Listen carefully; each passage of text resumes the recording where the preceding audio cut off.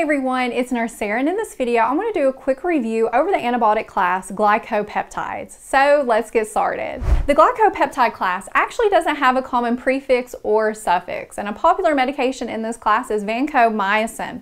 Now whenever you look at this medication, don't get confused and think it's an aminoglycoside, because remember that class tends to end in mycin, like MYCIN or MICIN.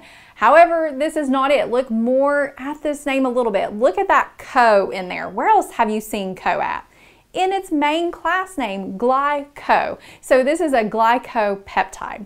Now what does it target? It targets gram-positive like MRSA and C. diff.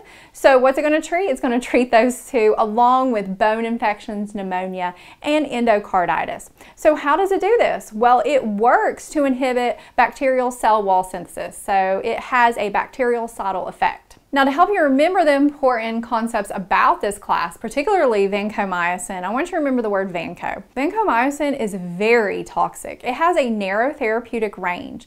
So we are going to draw trough levels, see where our patient's at, and you want to draw the trough before the 4th dose with a goal of it being about 10 to 20 micrograms per milliliter. Also, you want to administer this very slowly IV over more than 60 minutes because we want to prevent a non-allergic reaction, and this is where the patient will start to have flushing, rash, and hypotension. It's also nephrotoxic, so it can hurt the kidneys. You want to monitor BUN and creatinine. Now, when vanco is being used to treat C. diff, you want to remember that you're going to be giving them the oral form of this because that medication is going to go in the GI tract, which is where our bug is hanging out. The IV form doesn't really treat it. And then lastly, O for ototoxicity. It can harm the hearing, so monitor the patient for ringing in the ears, hearing loss, and vertigo.